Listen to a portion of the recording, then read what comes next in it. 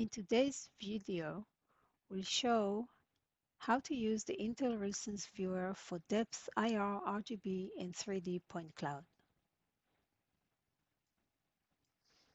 The default, as you can see, is with depth enabled.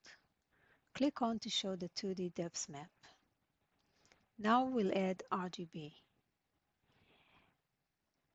And then add IR from the left imager at 90 FPS.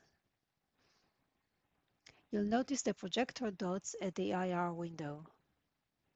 By hovering the mouse on an item, its distance from the camera is displayed on the depth map. Now the piano cannot be seen.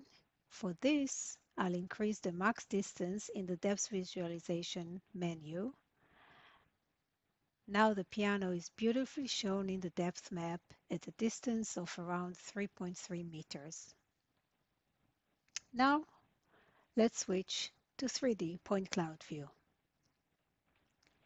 You can rotate the view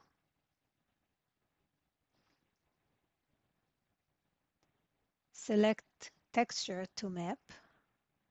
Currently RGB, let's select depth.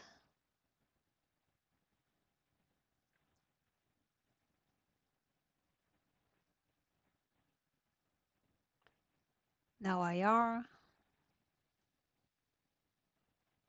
The color shading default mode is with diffuse lighting. Select row, and you can play with the texture and the source.